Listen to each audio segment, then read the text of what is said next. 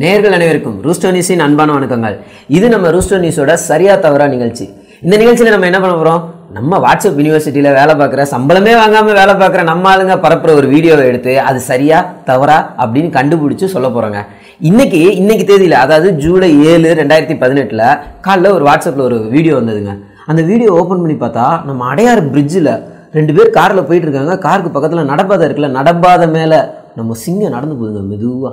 என்னடா அது உண்மையிலேயே அடையார் பிரிட்ஜ் தானா அப்படின்னு சொல்லிட்டு நம்ம ஆஃபீஸ்க்கு வரவங்க கூட, நம்ம எடிட்டர் பார்த்தீங்கன்னா சுற்றி வந்தாருங்க அடையார் வழியாக வராமல். நானும் அப்படியே பயந்துக்கிட்டே வந்துட்டேன். எனக்கும் அடையாருக்கும் சம்மந்தம் இல்லை, நான் வேறு ரூட்டில் வந்ததுனால வந்து சேர்ந்துட்டேன் ஒரு வழியாக. என்னடா இது உண்மைதானா அப்படின்னு சொல்லி நம்ம ரூஸ்டர் நியூஸ் டீம் கிட்ட இந்த வீடியோவை கொடுத்து, இது என்னன்னு சீக்கிரம் அலசி ஆராய்ஞ்சு சொல்லுங்கப்பா, நம்ம சரியா தவறா நிகழ்ச்சியில் போட்டு விட்டுருவோம் அப்படின்னு சொல்லி கண்டுபிடிச்சோங்க. என்னடான்னு பார்த்தா இது இங்கே தான் இப்படி நடந்துட்டு இருக்குன்னு பார்த்தா, அகமதாபாத், குஜராத்தில் இருக்க அகமதாபாத்தில் இந்திரா பிரிட்ஜ் அப்படின்ற இடத்துலையும் இதே மாதிரி சிங்கம் நடந்து போகுதுன்னு சொல்லி இதே வீடியோவை ஏரியாவை மட்டும் மாற்றி போட்டு அங்கேயும் இதே மாதிரி வைரல் ஆகிருக்குங்க. என்னடா இது அங்கேயும் இப்படி சொல்லியிருக்காங்களே, அப்போ அதுவும் உண்மை இல்லையா?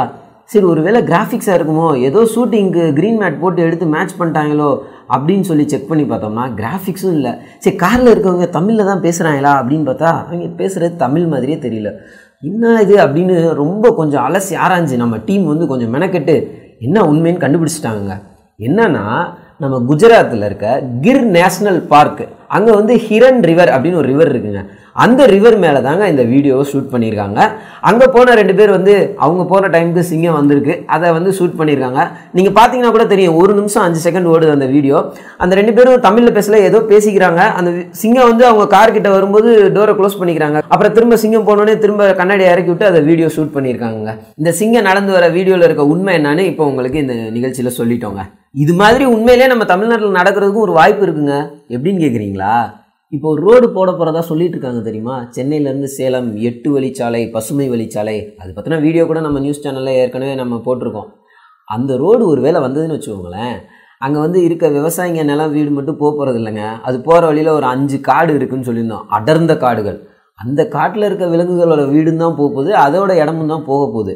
அப்போ என்ன பண்ணும், அது அந்த ரோடு போட்டாங்கன்னா அந்த ரோடு மேலே வந்துட்டு பக்கத்தில் இருக்க கிராமத்துக்கு போகும். நம்மள மாதிரி ஆளுங்களை அடித்து சாப்பிட்றதுக்கான வாய்ப்புகள் நிறையா இருக்குது. அப்போ அந்த ரோடு வழியாக போகிறவங்க இதே மாதிரி கார்லையோ இல்லை 2 வீலர்லையோ உட்காந்து போய்கிட்டே ஒரு ஷூட் பண்ணிகிட்டே போகலாங்க.